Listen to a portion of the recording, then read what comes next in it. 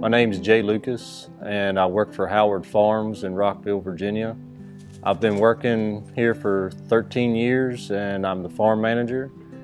We're running 300 mama cows, and we're just a hay and pasture farm with commercial cow-based operation.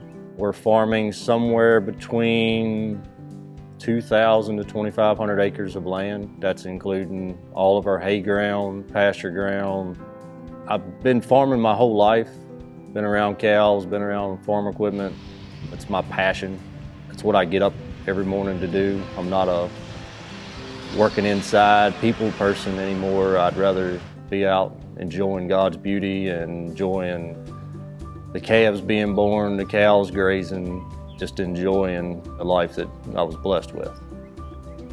We've been working with Southern States on our farm, has for 30 plus years. When it comes to the pasture management side, we emphasize on soil testing to find out exactly what we're lacking. Having the ability to know what the grasses need to continue to grow, to provide the pasture for the cows to graze. So with having a soil test, you know if you need to add the nitrogen or add the potash, or what it also does, it allows you not to over-fertilize or over-lime. That can also be at a disadvantage because you can be putting too much of one thing when you need to be adding more to another.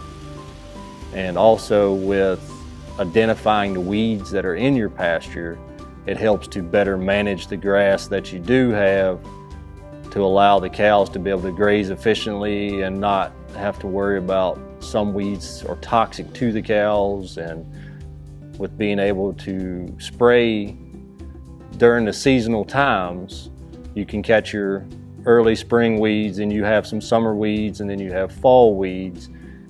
And being able to stay on top of them also allows your grass to thrive throughout the year. And with being able to spray and fertilize and take control of your pasture, you're able to rotate your cows to have the grass that you need to carry you through till winter time, till you have to start feeding the forage and hay that you have made prior in the spring throughout the summer. With us working through Southern States and applying the pasture management skills that they offer to us, we're able to control the amount of weed versus grass ratio to where we can control the weeds at an earlier stage, to where the grass can still thrive early instead of having the weeds shadow the grass out or choke your grass out, to where when you do or are able to come in and spray, that you're not looking at a bunch of bare spots throughout your field and then there's no grass. If there's no grass, there's no food value.